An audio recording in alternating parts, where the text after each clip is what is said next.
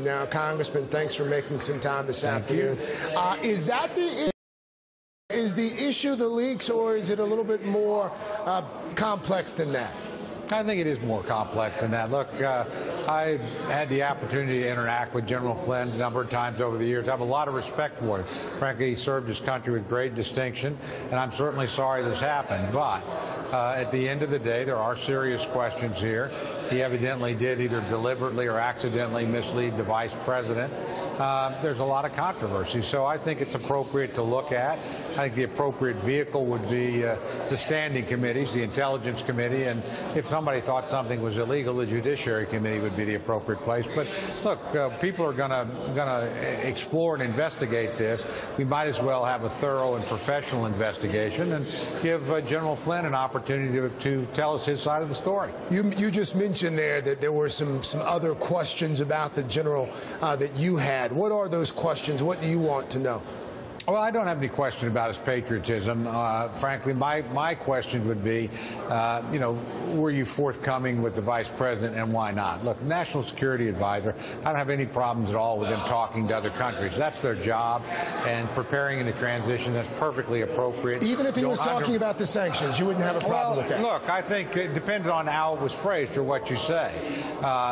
We did not have a lot of our diplomats expelled. I think that was a good thing. But look, I think it's appropriate to be talking to people. It's not appropriate to mislead the vice president or senior members in the administration. They have to know what's happening. So for whatever reason, I think just you're honest and forthcoming and explain it straight up. And, look, he's not there now, so that does suggest there was a loss of confidence in the White House and his judgment.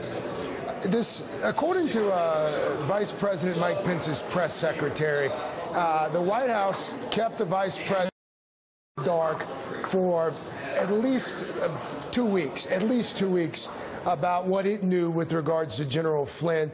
Does the sidelining of Vice President Pence, does that erode Republican trust in this administration at all? No, I don't think so, because I think there's a difference between sidelining and checking out something. Just because you've been told something doesn't mean you know it's true. Intelligence can be inaccurate. In this case, you're dealing, frankly, with an acting attorney general who was a member of the preceding administration. Again, I'm not suggesting that she would do anything untoward, but I am saying you don't know precisely the source. You don't have a high degree of faith in it. So if you're thinking it through and thinking through your options, that's fine. I think the important thing here is, in the end, the president did the right thing.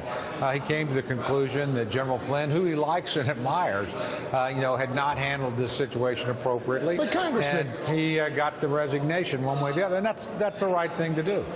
Congressman, there are a lot of folks, and I don't know if you had the opportunity to hear that joint news conference with I did not. Prime Minister Netanyahu. But when asked about it at the news conference, President Trump, in addition to blaming the media, he said this was somehow connected to his defeat of Hillary Clinton. The whole thing was a bit bizarre, hearing him explain it. To be fair, the only thing I've heard is the clip you played just before I came on, and I wouldn't agree with that clip. Look, something went wrong here. That's why the National Security Advisor is the ex-National Security Advisor. So I think that's not the media's fault. The media's reporting on it. Now, did inappropriate leaking take place? May well have. That's not new in Washington, D.C., no matter what administration you belong to. That's just a fact you've got to deal with in this town. But again, the president in the end made the right decision. And I'm sure it was a tough decision when it's somebody that you have faith in, that's your friend, that's been a strong supporter.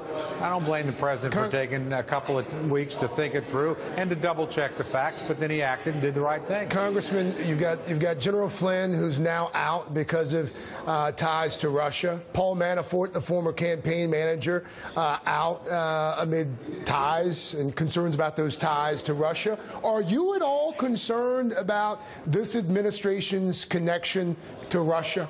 No, I'm not. Look, I look at General Mattis. Look, I look at General Mattis and guys like Rex Tillerson. I think we've got excellent people in place. I think they'll give the president good advice.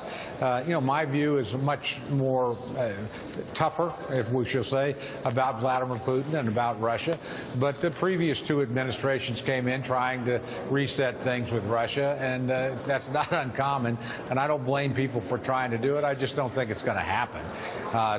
Again, I tend to be a little bit more guarded on this, but you know, I don't think I do believe the Russians tried to manipulate the election. I don't think they were successful in doing that, and I don't think they're going to have an unreasonable impact. But you pay attention to them because they're a great power and an important country. Republican Tom Cole of Oklahoma. Congressman, thank you.